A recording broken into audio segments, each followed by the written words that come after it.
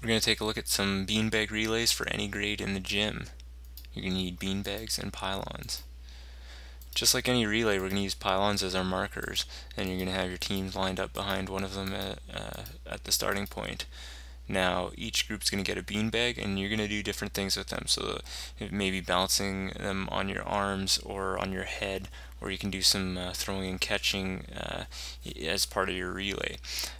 But basically, the first person in line will go with their beanbag, go around the cone, and come back, pass the beanbag off to the next person, who will then go and continue on. So, just like other relays and other videos I've shown, it's very straightforward, except this one uses beanbags.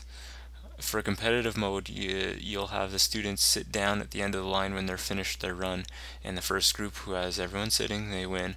For non-competitive mode, just have the students go back and forth doing the different balancing or beanbag activities, and switch up the activities, so balance on head, balance on shoulder, balance on your hand, throw from center to the next person in line, and other things like that.